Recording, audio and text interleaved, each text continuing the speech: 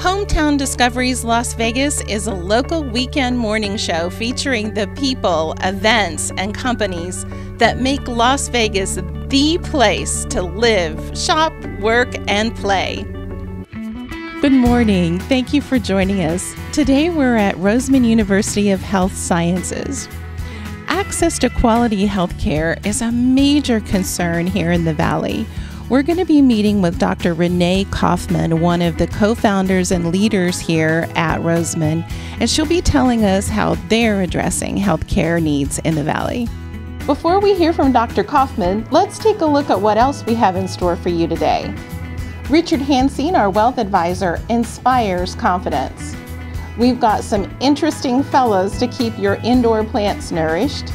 Linda Ward, our mortgage expert, has advice to get you pre-qualified for a home loan. Joe Marsh with CrossFit Las Vegas tells us how connecting with a community inspires his members. And our pharmacist Jamie Donaldson advises who should consider getting a flu shot. Now let's meet Dr. Coffman. Hi Renee, thank you so much for joining us, or actually allowing us into your school here and your university to tour and get to know you better. Tell us, you have a big role here. Tell us a little bit about what you do at Roseman. Well, my title is Executive Vice President for Quality Assurance and Intercampus Consistency. So what that boils down to is making sure that all of our programs are producing the highest quality graduates and trying to enact the policies, procedures, and processes to make sure that our students are the best possible graduates that we can possibly have. The other part of that on the intercampus consistency side is we do have another campus that we built in South Jordan, Utah, about 3 years after we started the program here. So ensuring that the same quality levels and the processes and procedures, policies are the same on both campuses is one of the big focuses of that role. And you were telling me that, well, you're a co-founder of the university, and you were telling me as you were starting the university that you worked in a pharmacy community here. Yeah, when we first started here, I mean, this was truly a ground-up startup. My husband and I were the only two here.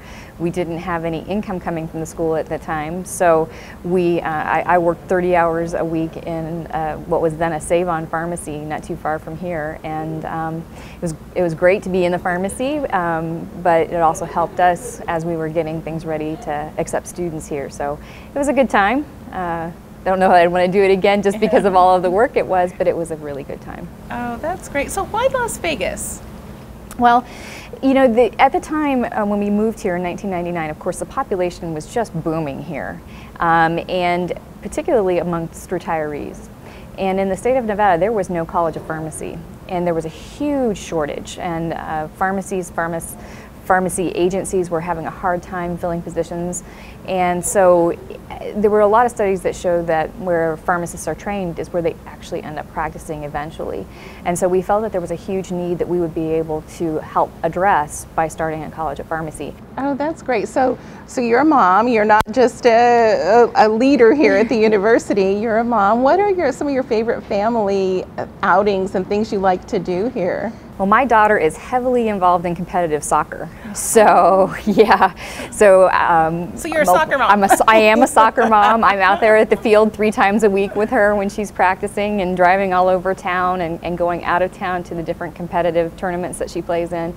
She's been involved in soccer since she's been about 4, and competitive soccer for the last about 4 years. So it's been a great time. It's a great time for us to get together and have some fun, and she really enjoys it a lot. So it's a really good outlet for us. That's great. Well, and you know, our children have so many more opportunities here in Las Vegas now. Tell us about the programs you offer. Yeah, we started with the College of Pharmacy, so that was our first degree offering that we had. And then as we were in the community longer and recognized other needs in other health professions, we started to expand. And so the first expansion program that we added on was a Bachelor of Science in Nursing program. And as you know, the nursing shortage then and now is still very acute. So again, we wanted to address the needs of the community through the programs that we were offering. The next programmatic offering that we had was an MBA program, and that may sound a little bit different in terms of the healthcare focus that we have, but really the MBA that we offer is a healthcare focused MBA. And it was born out of the idea that folks that are involved in healthcare can't escape the economics of healthcare, can't escape the business of healthcare. If you're a pharmacist, you really have to understand how those prices and the economics of how those drugs affect your patients and how they decide what they're going to spend their money on, how compliant they're going to be. Plus many pharmacists now are looking to start up their own independent pharmacies, so to have that business background to be able to do that. And as we've added our other programs, we've integrated that MBA even more than what we do now. After the MBA program, we added an orthodontics residency program. So for trained dentists here in I town, think we're going to go meet your orthodontist. You will be blown away by that orthodontics facility. It is state of the art. It's beautiful. I'm really proud of the fact that we're able to offer superb orthodontic care at a much reduced cost, because our students are the ones that are providing that care in conjunction with licensed orthodontists who have gone through residency training themselves. But that orthodontic program is very unique in the United States because it's combined with an MBA. So our students, when they graduate this orthodontic residency program, also have their MBA degree. And as you know, most orthodontists have their own private practice. Right. And one of the things that orthodontists often say is, look, I never learned how to meet a payroll or how to budget for a payroll or all of the type of management. Exactly. And so it really made sense to combine that orthodontics program with the MBA degree. And so you have some unique study philosophies here and grading philosophies. You want to talk about that a little bit? Well, it all starts from thinking about healthcare professionals and the need for healthcare professionals to be highly competent. So, you know, when you walk into your pharmacy, you want your pharmacist to be right 100% of the time, right? Yes. But when you go to pharmacy school all across the United States, passing is 70%. For most places. And imagine having only 70% accuracy in a pharmacy. That would be deadly. Well. It'd be deadly, yeah. Absolutely. So we start from the premise that we want our students to be highly competent. And to be highly competent, what we expect is they get 90% on every test that they take. And for us, it's not as important that they do that the first time around. I want to make sure that by the time they get out of here, they're 90% competent, 100% competent in everything that they're doing. And so we've designed a curriculum that supports the attainment of very high levels, mastery levels of learning. So to do what we do, to get the 90%, we offer one class at a time, so students can focus and concentrate on one content area of our curriculum, master that content before moving on to the next. We assess our students or give them a test every other week. They're in class for 6 hours a day, and not all of that is lecture time. Obviously, you couldn't lecture to somebody for 6 hours a day and have anybody remain sane. Yeah, and retain it. Yes. Yeah. So that 6 hour day is broken up with a lot of active learning activities that the students do. As we looked at the educational literature supports very heavily, particularly for adult learners, providing opportunities for those students to really engage and dig into that material so that they really understand it. So while we may present an hour of lecture, the next hour students are off into their teams working together on problem-solving activities, case studies, practice problems, all of those things that would help to reinforce the material so that they really understand it, really learn it, really know it. So parents at home who have students who may be considering a healthcare career or a college career, do you have any advice for them? Yeah, you know, when the student is in high school, you know, make sure that they're paying attention to those science and math courses in particular, but in general having a well-rounded education and doing well so that they can position themselves to get into college, to do well in college. You know, building those study habits is hugely important as well, so that when they get to their first component of their college career, they have positioned themselves to be successful and then to get into a program like ours. Now, our pharmacy program, for example, the minimum GPA requirement is 2.7, but the average GPA of our incoming class is about 3.5, 3.6. So, you know, it's a very highly competitive program, and so they have to position themselves so that they are able to compete with the other folks that are trying to get into our program and have a good chance of being here. Well, and good schools like yours have about 10 applicants for every seat you fill. Absolutely. Yeah, so they need to really be watching that in those early formative years. Absolutely. Yeah. Well, we have so much more to talk about, and a little later in the program we'll come back and ask you more about research and about what you're doing in the community here. Wonderful. Okay. Thanks. Up next, we sat down recently with our wealth advisor, Richard Hanseen, out at Anthem Country Club. It's a pleasure to be here. How do you like Anthem? Isn't it beautiful?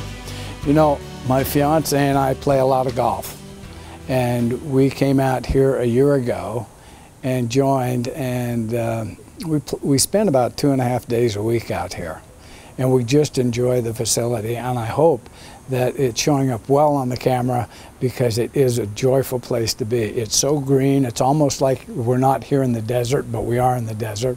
And we just love it out here. We love the people, we love the setting, and of course we love playing golf. That's kind of what we do for recreation. You know, in the final analysis, there's only a couple of places to invest your money, either the private sector or the public sector. The private sector is your own business, real estate, those kinds of things. And people do very well with them. The public sector would be other people's businesses, stocks, bonds, mutual funds, which are accumulations of stocks and or bonds, alternative investments, or in the real estate area, there'd be real estate trusts, which are rather large entities that manage large chunks of commercial real estate. So when we boil that down, we get down to it's not as complex as you thought, is it? Now the complex piece might be if you are going to invest in the securities market, how do you do that? Are you going to go online and pick your 5 of the 16,000 funds that are out there? How are you going to choose your 5? What we try to do is we try to take people to our professional money managers and produce for them a portfolio that's based on their appetite for risk and their need for a return to accomplish these goals and objectives. I have a client that we'll call him DC for lack of, and that's not Washington DC either, but he sold his business, and he's the 2nd generation of wealth accumulators in a private business. Now he sold that business and now has quite a bit of money. 1/3 of that money he still invests himself. He likes real estate here in the local area. He likes things like that, and he takes care of that money. 2/3 of that money is invested in the public markets. So we've developed portfolios for him that make him comfortable, provide him a return, and they're managed 24/7 by professional money managers that give him a comfort in terms of his rate of return, and he's accumulating wealth. He's been in a very conservative bond fund, making 5% on his money. You can't do that at the bank, okay? So in order to gain access to some of these investments, you need to have professionals on your team that have access and deal in it every day. I'd love to meet anyone who's interested in protecting their financial future, and we can have a discussion with absolutely no expectations on my part. Want more hometown discoveries? Check out our Facebook page and hit the like button. We'll be posting behind-the-scenes photos and comments that we want to share with you. We're back here with Linda Ward and one of my favorite segments on the show, Growing Your Garden in the Desert. Linda, you have an interesting creature here today. Yes, I do, Debbie. Actually, it is a red wiggler. I don't know if we, oh, absolutely. I don't know if you can get a close-up shot of my red wiggler worm hooked. There we go. Oh, there he goes, wiggling around. Now, everybody wants to know, how can I compost? I live in an apartment, I live in a condo, I've got HOA, the restrictions are really tough. What do I do with my vegetable trash every day? It's very easy. Actually, I compost 2 different ways. One, I keep a big garbage can in my backyard tucked on the side of my fireplace, so the HOA doesn't see it. Yeah. The other way is I keep my red wigglers actually in a plastic container underneath my kitchen sink. I feed them every day. Lettuce, they eat half their weight every day. So you have to feed your worms every day. Wow.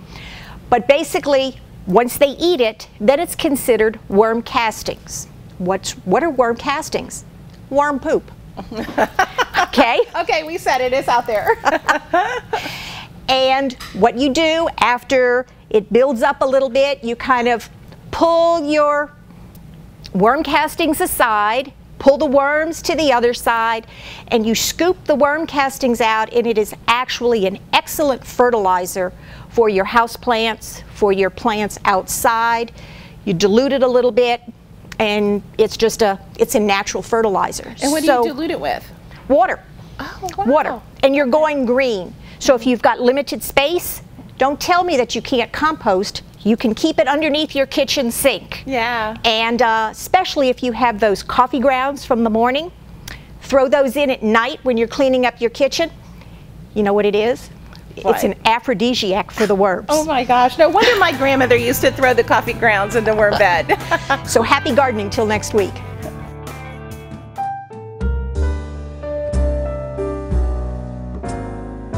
Hi, I'm Linda Ward with Red Rock Mortgage. Congratulations, you have just taken the first step. You've decided that you want to buy a house soon, before the interest rates go up. But your realtor has said, oops, I need a pre-approval letter before I actually show you some houses. Now you've driven around the neighborhoods, you've identified where you'd like to buy your home, you know the school districts that you want to be in, you know whether the house has to be close to your work, but your realtor really needs a pre-approval letter before you start looking, because you're going to find that dream home and the seller is not going to know whether you can qualify to purchase that home. That's where I come in. Linda Ward at Red Rock Mortgage. Let me just tell you what a pre-qualify is. Basically, we're going to pull your credit. We're going to make sure that your debts, that you've paid all of your monthly obligations. Then we're also going to look and see, do you have enough money for a down payment? What about your job situation? Are you making enough money to cover not only your current debts, but your new monthly payment? So that's where the pre-qualification comes in. Now to do that, when we sit down, it takes a little over an hour of your time to come in and we sit and we look over all of that information. So let me tell you what you'll need to bring in. I'm going to need to see 2 years of your tax returns with your W-2s, 2 current payroll stubs, 2 current bank statements. That's where we're going to identify your down payment. Your driver's license. We have to identify that you are really you. Then we're going to pull your credit. We're going to fill out the loan application, make sure that you have a work history, make sure that you have filled out all the blanks and you're totally ready to go. It'll take us maybe an hour, maybe 2 hours, but at that time you're also not locking into an interest rate until you buy the house. Then, once we have your purchase agreement, we can lock in your interest rate, and it's about 45 days till you move in. Give me a call when you're ready. Linda Ward at Red Rock Mortgage, 320-9595.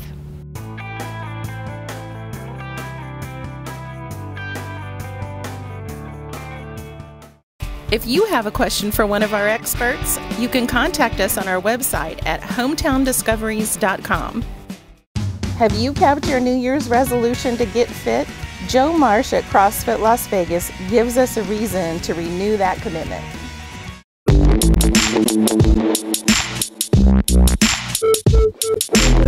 I think everybody drives each other to work harder, to be stronger, to be better.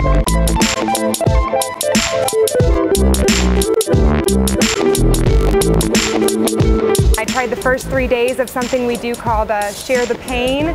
It's when you can invite friends and family to try the CrossFit classes for free, and I just fell in love with it.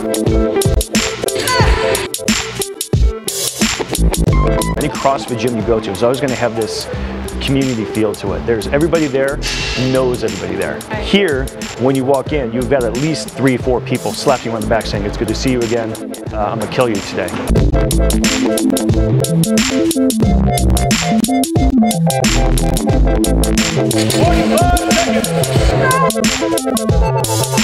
There's a lot of motivation involved. There's no negative comments. There's no negative looks. Everybody's helping everybody out. During the workout, there's a lot of people really just cheering you on. It's high energy, and I highly recommend it for anybody. It's sort of like a home away from home, and everybody cheers each other on. And it's that drive, that friendly competition that we look for, that we strive for, and that's the biggest difference between any CrossFit gym and any regular gym. The end is nigh, children, I swear.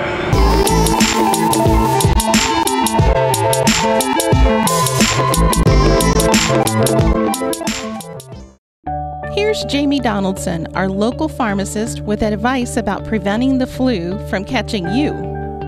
Once again, thank you for tuning into Hometown Discoveries.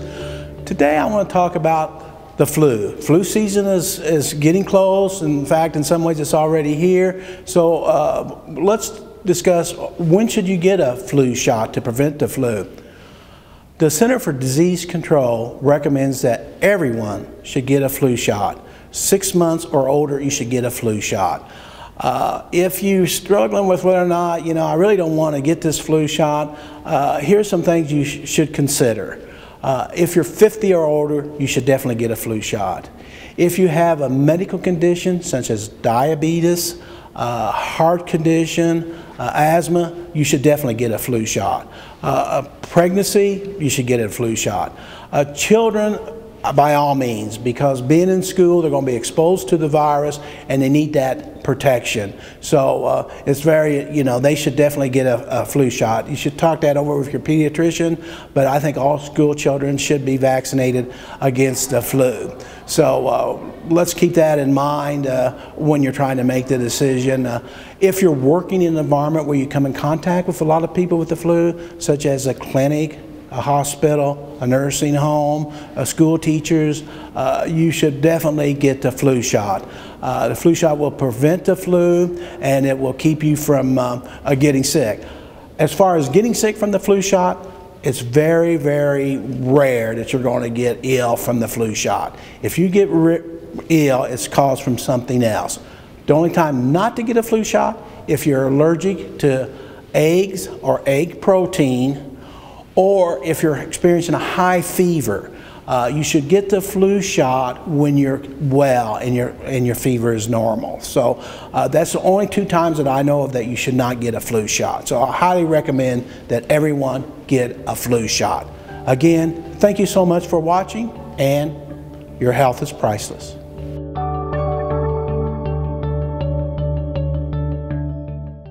What's your favorite Las Vegas discovery?